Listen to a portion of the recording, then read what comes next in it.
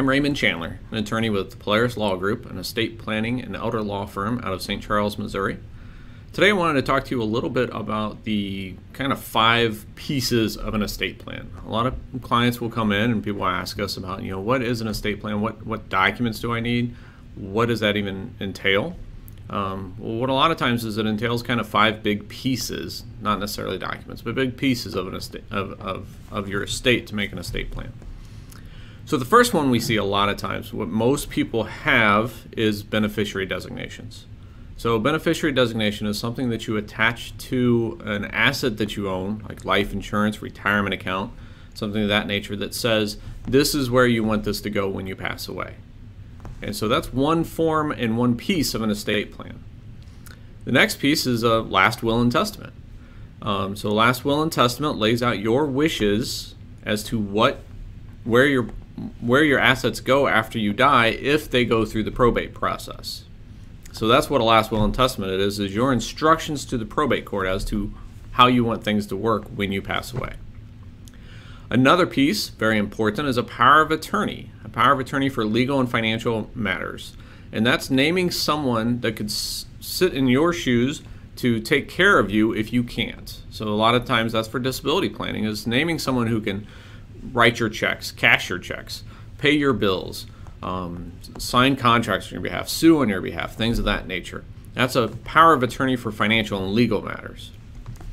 The next document is a power of attorney for healthcare matters, and that's putting someone in charge of healthcare decisions for you, again, when you can't make those decisions.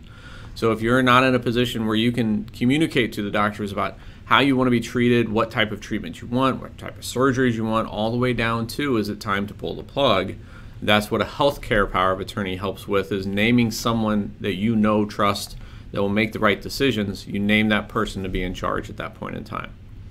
A lot of times attached to that healthcare power of attorney is either a living will or advance directive, laying out your instructions to the healthcare industry, to your healthcare providers, as to how you want to be treated if you're in a position where you can't communicate.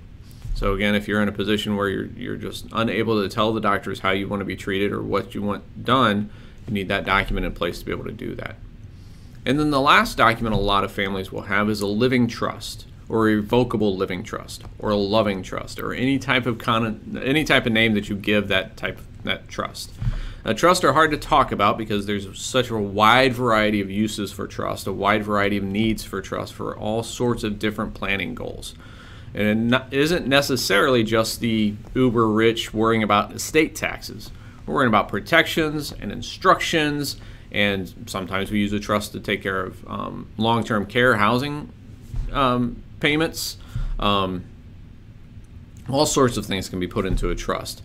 So a lot of times if you want a very robust plan that really tells exactly what your instructions are, protects your family, protects you during all 4 stages of your estate, then that's what a trust is going to be for.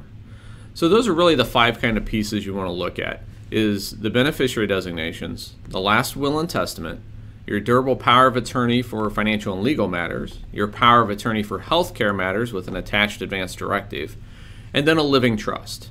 And those are the documents, those are the pieces that you want to make sure talk to each other, work with each other, are all reviewed on a regular basis to make sure they're kept up to date with you and your estate, and make sure that those are the pieces that you have in place to make sure you and your family are taken care of. So again, I'm Raymond Chandler with Polaris Law Group, and we do estate planning. And if you have any questions about anything, please let us know. Thank you so much for watching.